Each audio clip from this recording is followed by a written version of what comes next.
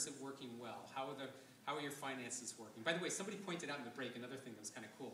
In the current high deductible model, you have to, if you're an insurance-based model, you wait until the insurance denies it, and then you resubmit or look at some stuff, and then you start to dun the patients. That's a minimum of a 30-day delay, typically a 90-day delay. And then you're going back to the patient and saying, hey, you got to pay up. And there's a high bad debt that happens at that point.